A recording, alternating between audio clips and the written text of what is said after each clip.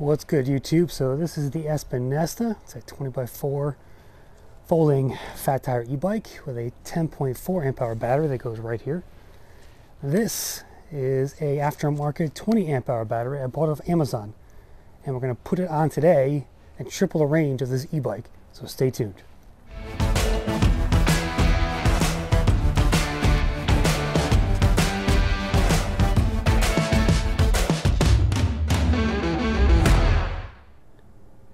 Okay, so to do this project, you're going to need a bunch of parts.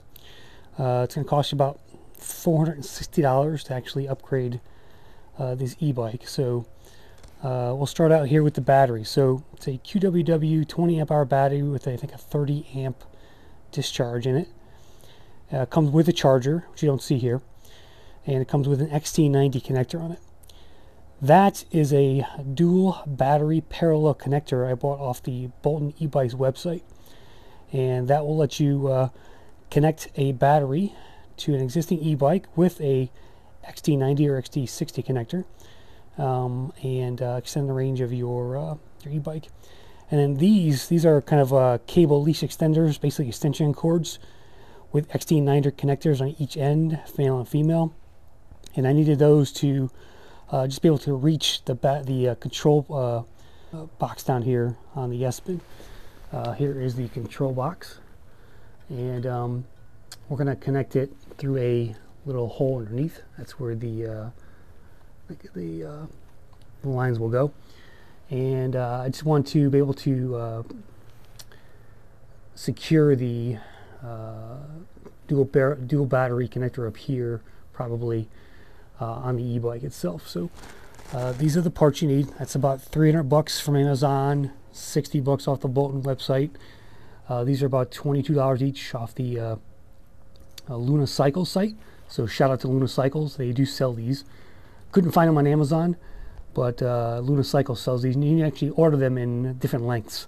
So I got three 1 foot connectors here to add to these to the dual parallel. So, and then the last thing you'll need is a little case for the back.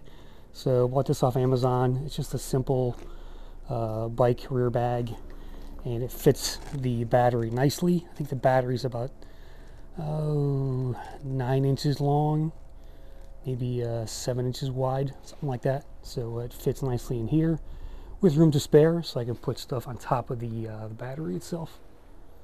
And it's just a annual carbon fiber looking rear bike bag.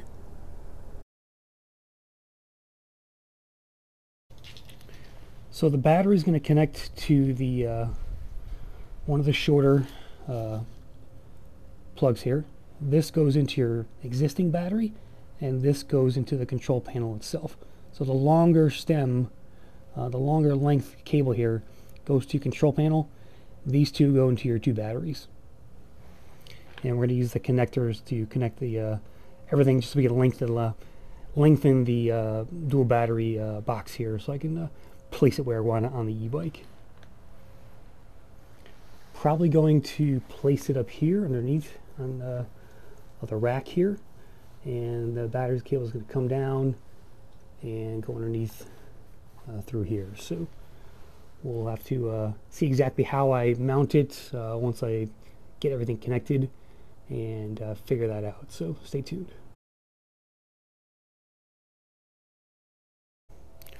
So the Nesta is, it's my favorite sort of new daily rider that I have, and the one issue is that the battery for this 750 watt motor is just a little bit too powerful for it. So I think I got about 22 max miles out of this thing, just in kind of real world conditions. So I wanted to add a second battery on here to make it a long range e-bike.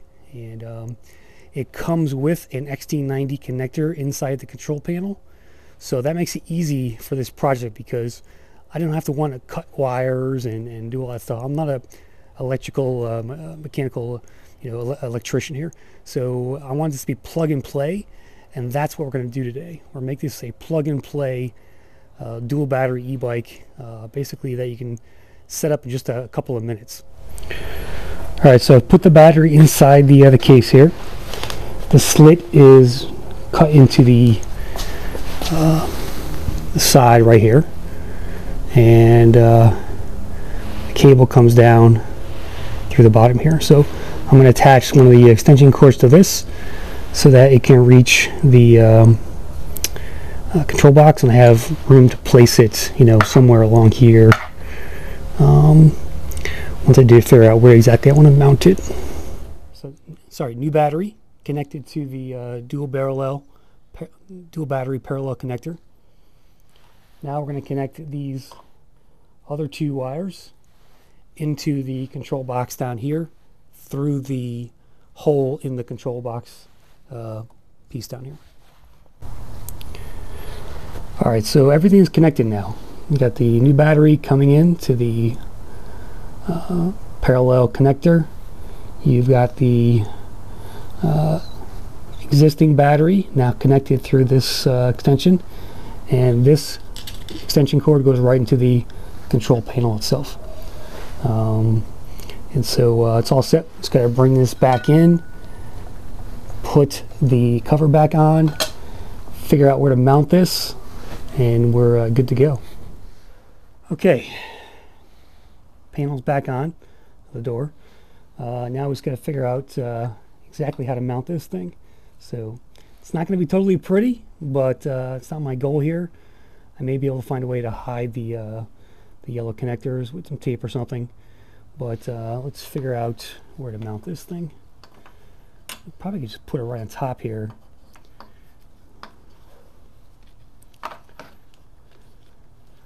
Almost like that.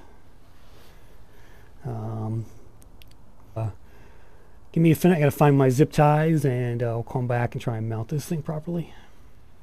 I do have one extra connector, so I bought 3. Wasn't sure if I need them all. Technically I don't, so really wanted to extend be able to easily move this. So you only need 2 to go into the actual box itself. The third one, I thought maybe I could use it to extend the new battery connector here, but at the moment I don't need it. But let's see how we can mount this thing. So right now I don't have the original batteries charging, and this is all charged up to 100%. And this actually works even if you don't have the original battery. So I can turn the bike on right now, and it goes on, and it's at 100% according to the display there. Again, there's no original battery, but there is the aftermarket battery on there, so pretty cool. All right, so I was able to zip tie it actually. Didn't have to use Velcro, so I got a zip tie coming around the bottom here up to the top of the device, and then one on the bottom as well.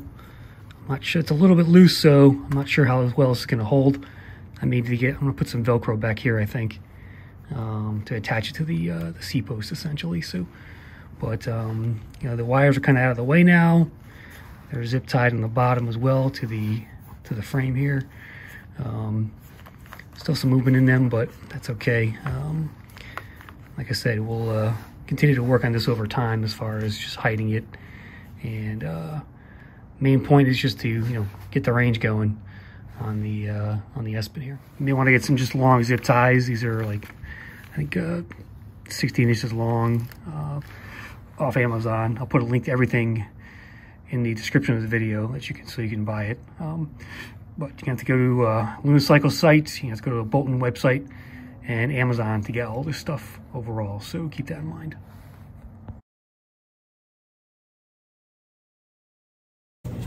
So a few more things to note about the dual battery parallel connector.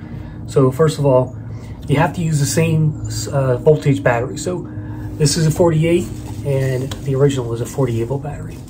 Now it doesn't matter what size those batteries are. So this is a 10.4, this is a 20 amp hour. That's fine.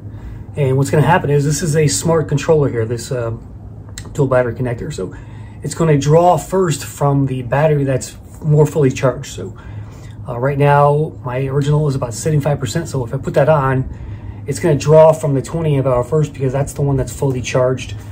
When that gets down to 75%, that matches this one. Then the two will even out and it'll draw equally from both of them as you ride. So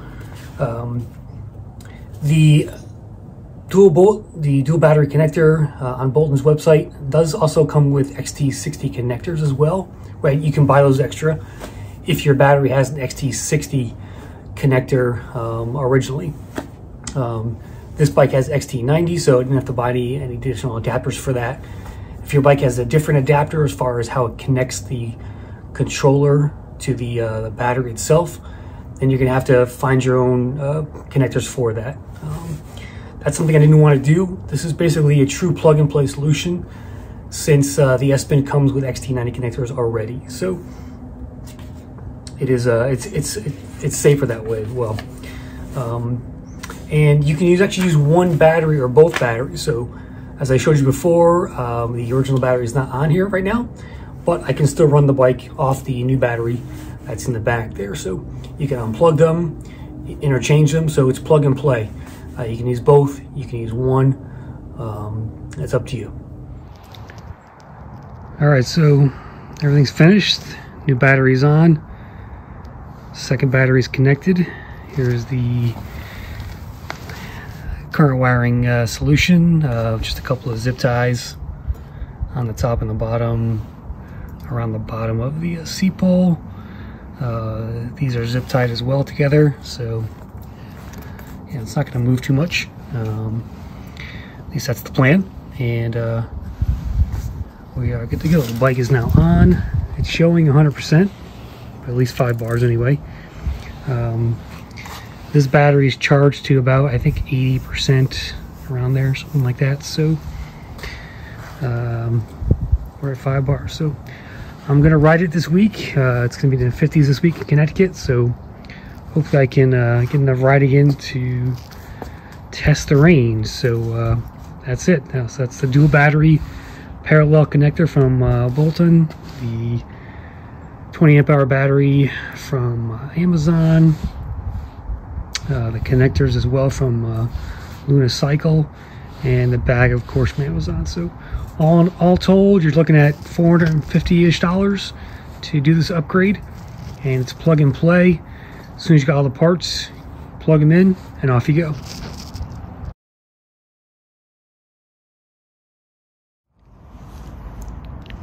All right, kids, so